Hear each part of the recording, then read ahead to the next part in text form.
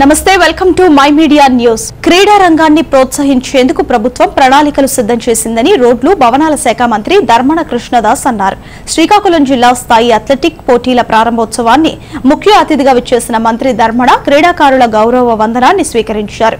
అనంతరం క్రీడా పోటీలను ప్రారంభించిన కృష్ణదాసు ఔత్సాహిక క్రీడాకారులను అన్ని విధాలా ప్రోత్సహించేందుకు ప్రభుత్వం సిద్ధంగా ఉందన్నారు.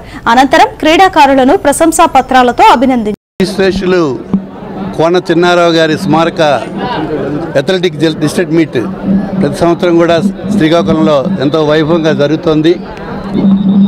ఇది 12వ అథ్లెటిక్ మీట్గా 12వసారి ఇక్కడ మన శ్రీకాకుళంలో జరుపుకుంటున్నాం.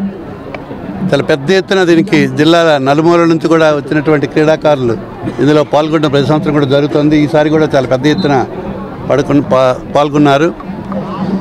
క్రీడలు ఒక ప్రాంతంలో అభివృద్ధి చెందాలంటే ఎక్కడైతే కాంపిటీషన్స్ ఎక్కువ జరుగుతాయో ఆ ప్రాంతంలోనే క్రీడలు అభివృద్ధి చేయడానికి అభివృద్ధి పడడానికి ఉపయోగపడతాయి.